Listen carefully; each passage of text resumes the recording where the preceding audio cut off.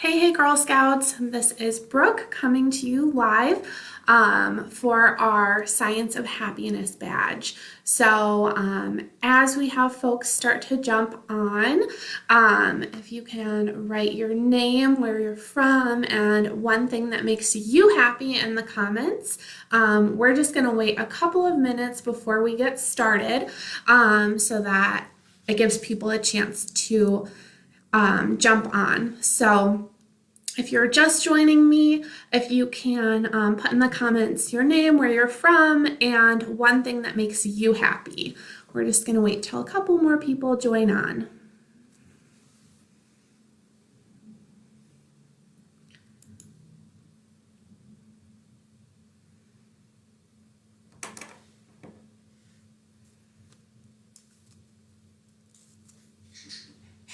Just waiting for a few comments to roll in. I'll start. So my name is Brooke. I'm coming to you here from Cincinnati, and one thing that makes me happy is my dogs. A second thing that makes me happy, a little bonus happiness, is my plants. I have lots of house plants. All right, there we go. So Emily from Kentucky, drawing makes you happy. Dorothy from Indiana. Hi from San Diego. Hello. So nice of you to join us. Your friends and family make you happy. My friends and family make me happy too. Hannah from Pennsylvania. Isabella. Lisa Smith is here from Toledo. Hello. So as you're hopping on, go ahead and write in the comments your name, where you're tuning in from, and one thing that makes you happy. Dakota from Springfield, her dog Princess. That's such a cute name. My dog's name is Bonnie. My other dog's name is Ziggy. Oh my gosh, so many friends tuning in. All right, we will go ahead and get started. So I'm really excited to be sharing this badge with you all. This is actually, I don't know if you're supposed to pick a favorite badge, but this is my favorite badge out of all of the Girl Scout badges. So this is our Cadette Science of Happiness badge. And cadet badges are for girls in 6th through 8th grade, but I think that this is a really great workshop for people to do no matter what age you are. So if you're tuning in with your caregiver or an adult at home, it might be cool to do some of the steps of this with your adult, and then you can talk about it.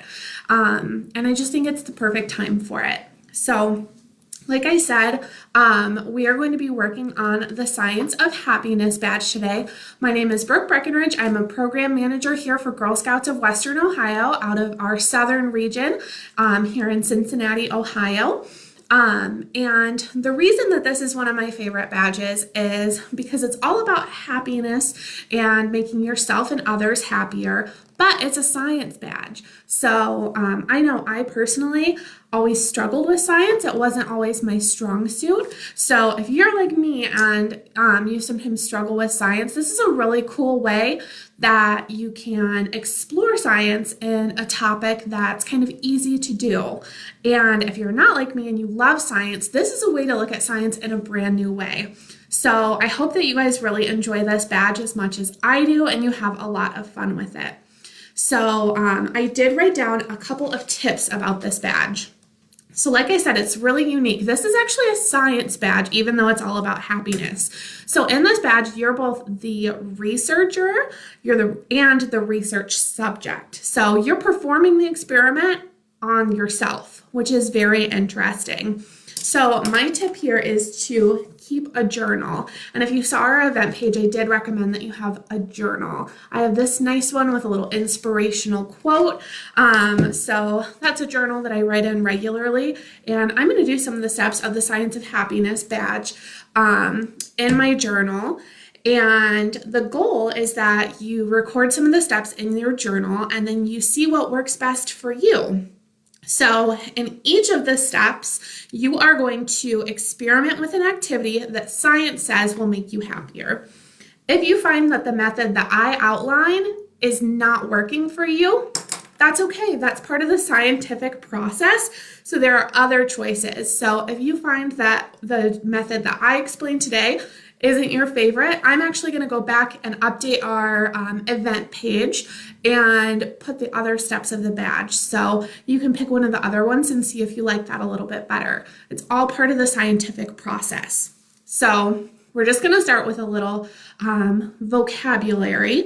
The 3 keys to happiness are pleasure, which means doing what you enjoy, engagement, which means feeling interested in your activities, and meaning, which means feeling like what you're doing matters. So those 3 words are going to kind of pop up in some of the different steps of the badge.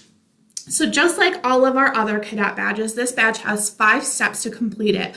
But one thing that's a little bit different than some of our other badge workshops that you might have been, or you may have tuned in for, is that we are going to do the foundation of the badge today. But since this is a science experiment, you should perform all of the tasks that I outline.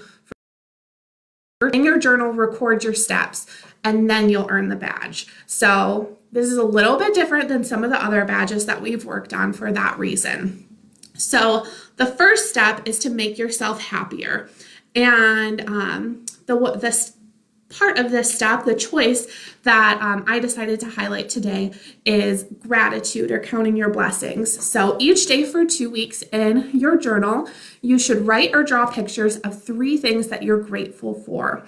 Now, this part of the step is working on pleasure and engagement. So we're practicing more engagement and meaning in our daily life through finding the things that we're grateful for. So one thing that I would love to do right now is I'm going to share the 3 things that I'm grateful for that I came up with before this workshop, but I would love for you all to write in the comments 3 things that you're grateful for. And then the first 3 that I see, I'm going to share out. You can continue to post them, but I'm only going to read 3 aloud.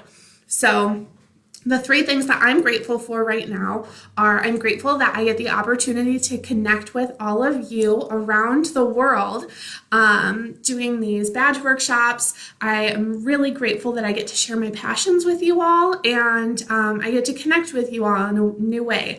So that's the first thing that I'm thankful for. The second thing that I'm thankful for are my 2 dogs and my cat. Bonnie, Ziggy, and Oakley. I love them all so much, and they all make me smile. And Bonnie, well, she was under my chair, but I guess she moved. And then the third thing that I'm grateful for is my family. Even though we're all far away from each other, I live in Cincinnati and my family lives in Michigan, I'm still able to call and text and connect with them on social media, so I'm able to stay close with them even though we're far away. So I guess a part of that is I'm thankful for technology, keeping us connected when we can't really leave our homes right now. So like I said, I'm going to read 3 of the things that you all said that you're grateful for, but you all should practice this step for 2 weeks. So every day you should find 3 things that you're grateful for or thankful for. So oh man, it looks like people put these in individual comments. So, oh, this person put all 3 in one. So Liz is thankful for food, family, and friends. Dawn is grateful for my family, friends, and shelter. And Fawn is grateful for my iPhone, food, and friends. So like I said, you guys can continue to share some of the things that you're grateful for. It looks like the comments are rolling in, and you might see some people that are grateful for the same things as you. So like I said, we're going to do this every day for 2 weeks in our journal. So write in your journal 3 things that you're thankful for. And then a little bonus to get that 3rd keyword for happiness, pleasure, is during your 2 weeks, also write in your journal how you feel after doing something that you find pleasurable. So that could be watching your favorite movie, it could be crafting, it could be practicing soccer, anything that makes you feel happy and joy. Write about it in your journal after you do it, so you can kind of start to keep track and record the things that make or the things that bring you pleasure. So that is step 1 of our badge. Again, we're doing that for 2 weeks. I keep repeating this, but it's a lot different than our other badge workshops we've done. So for step 2, we're going to think differently about happiness. So scientists say that people who stay positive and are optimistic are happier.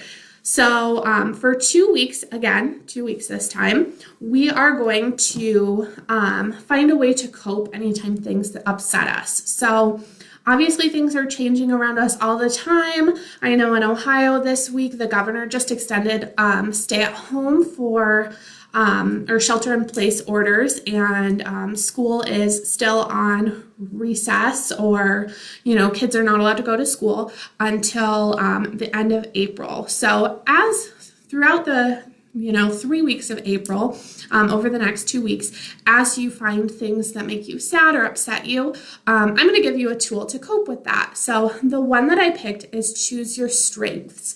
So you might find that you're good at listening, or you're really funny, or things like that. So in your journal, again, I want you all to make a list of the things that you're good at, a list of your strengths. And if you saw on the event page, I did give some pre-work. If anyone was able to see that, I did list a list of some of the different strengths just for suggestions, and asked some people to work ahead on this one and highlight some of their strengths. So if you didn't see that already, you can go into our events page, and I did post just a suggestion of some strengths. But if you're having trouble brainstorming some, you can also ask your friends or family and see what they see your strengths are. So some strengths that I came up with for myself are that I'm a good listener, I'm really creative, I'm very loving, and I am passionate. So again, I would love to hear some of your strengths in the comments, and the first 3 that I see, I will shout out loud.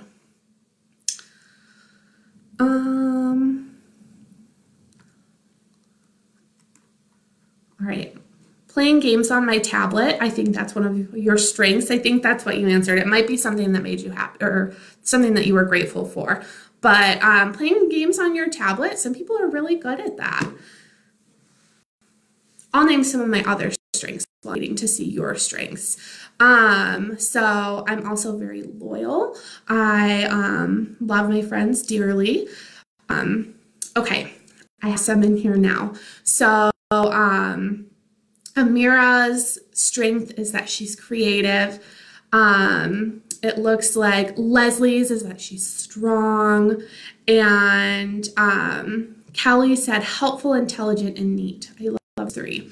So you guys can continue sharing your strengths in the comments, because it might give people some ideas of what their strengths might be. They might see some of yours and say, hey, I'm really good at that too.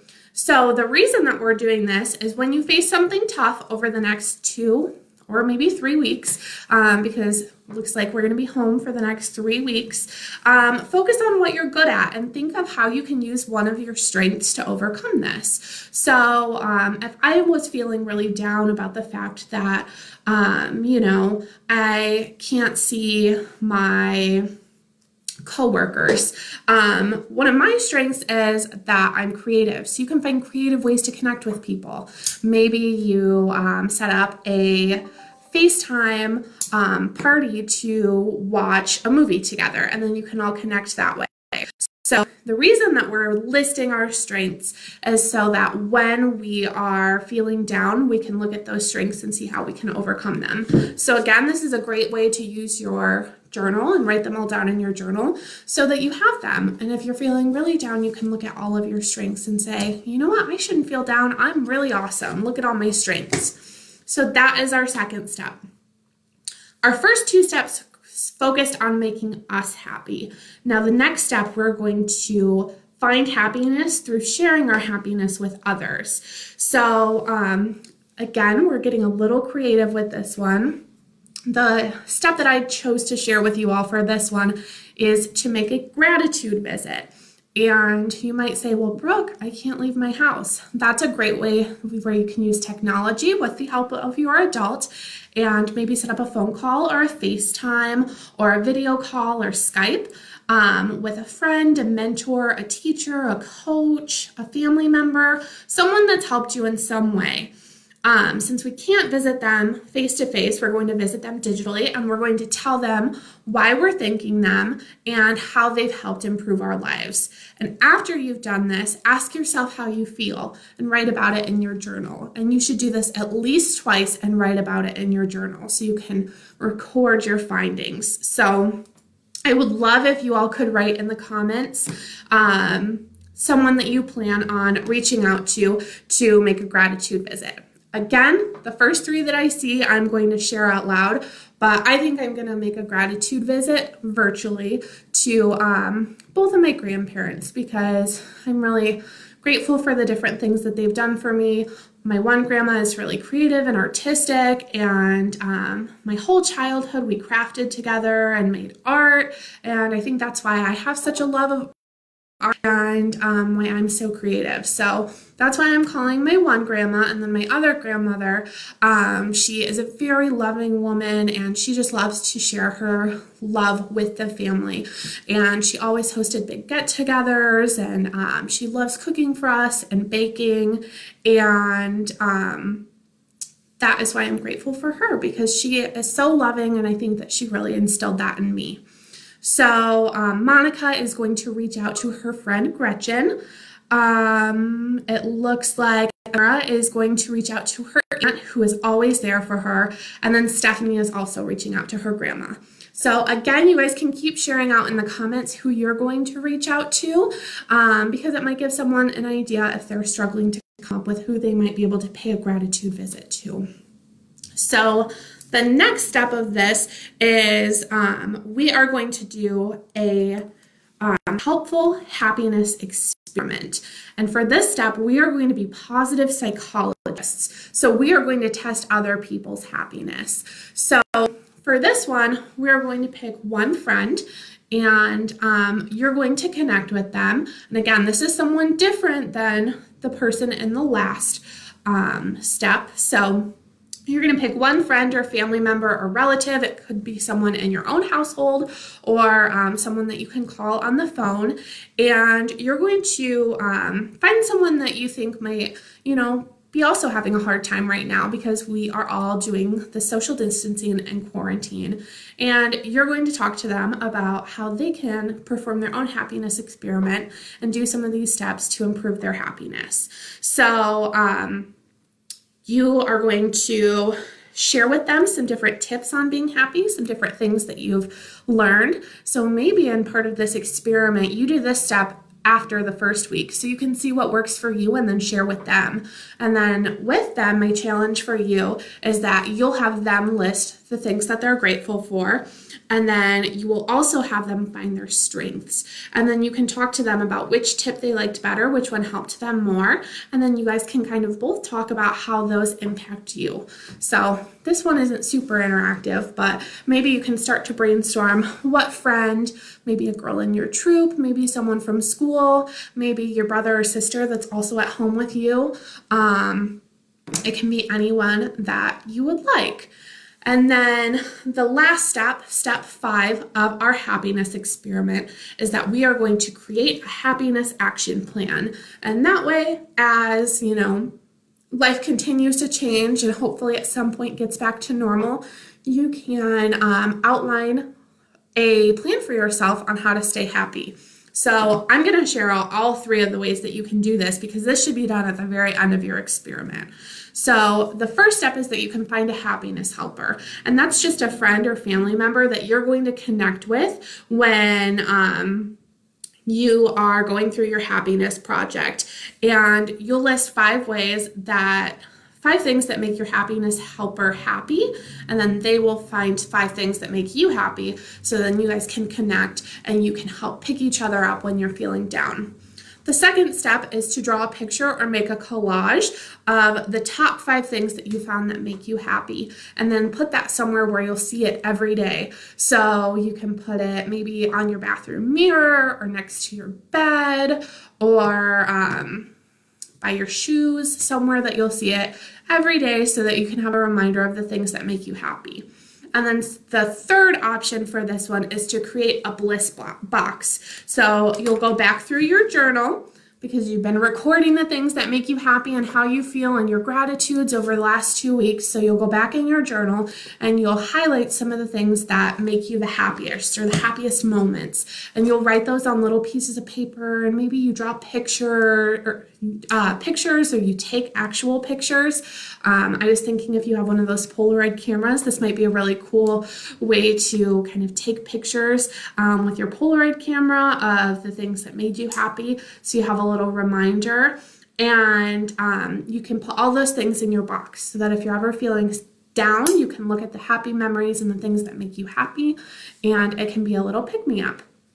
And you can continue to use this box after your science experiment is over, although you should still practice all the tips. And you can potentially, put little mementos from different trips or vacations that you've taken or things like that that have made you happy. So those are the 5 different steps in our happiness experiment. So I am going to be working on my own happiness experiment over the next 2 weeks. I hope you all will join me in the happiness experiment, and I would love to hear your results. I'm just going to see if there are any questions. Kelly said, what was the second part of the 2-week part? So for steps 1 and 2, where we are finding 3 things that we're grateful for every day, and then we're listing our strengths. We are kind of practicing those every day for 2 weeks, and then recording in our journal the things that we're grateful for, and then, writing down our strengths and then revisiting those as we feel sad over the next 2 weeks. For the Get Happy Through Others, where we're making our gratitude visits, you just have to do 2 of those over the 2 weeks. So maybe you do 1 your first week and 1 your second week. For step 4, that is where you do a happiness experiment on someone else. So my suggestion was to do this one in the second week, because then you would have practiced your own happiness techniques for the first week and you can share them with your friend. And then at the very end, you'll create step 5. So I hope they answered your question, Kelly. I love the plants in the background. Thank you so much, Fawn. I love plants. They're my passion. So I have some of them back here in my dining room behind me. Can you say all the parts again? So in case you missed it at the beginning, a really important part of the science experiment and any science experiment is that not all the steps might work for you that I outlined. So I'm actually going to share out the different options for the badge in the event page for this Facebook Live. So if you go to our events, it's called Cadette Science of Happiness Badge Workshop, and I'm going to share out all the steps, and you can go back and revisit, but you make yourself happier, you think differently for happiness, you get happy through others, you do a helpful happiness experiment, and then you create a happiness action plan. So those are the 5 steps. And again, a really important part of the scientific process is trial and error, finding out what works best for you. And if maybe the gratitude challenge at the end of every day isn't working best for you, go back to step 1 and see the other options and see if the other ones works better. Again, those will be in the event page. Someone asked, what plants do I have? I have a lot of plants. But in the background of this, I have a couple of snake plants, a maranta, and then a little lemon lime pothos. And then that's also a philodendron, Macaulay's finale. So, oh, and this is also right here. That's a pearls and jade pothos. So those are some of the plants that I have. Someone said one is a cactus. Do I have cactuses in here? I don't know. I'm getting off topic. I'm sorry. What are the 5 things? They're also up in my event description. What was the happiness helper again? I'm going to share all of these out, but the happiness helper is part of step 4, I believe. No, step 5. So you can either, for step 5, create a bliss box that you can revisit and put all your happy memories in it. You can create an inspirational collage with 5 things that make you happy and put it somewhere that you'll see it every day. Or you can find a happiness helper and you're going to share with that person the things that make you happy and they'll tell you the things that make them happy. And then when you're feeling down or when they're feeling down, you'll connect with that person and kind of talk to them, and they can remind you of some of the things that make you happy. Someone said, I like your plants, maybe cactus and succulents. If you haven't watched it already, I did a whole hour-long junior gardener badge workshop where I talked about a bunch of my plants. So that can be found in our video section in the junior playlist. A bunch of people said, thank you for doing this. Plants are amazing. Plants are amazing. They're making me very happy and making me feel like I have some nature inside.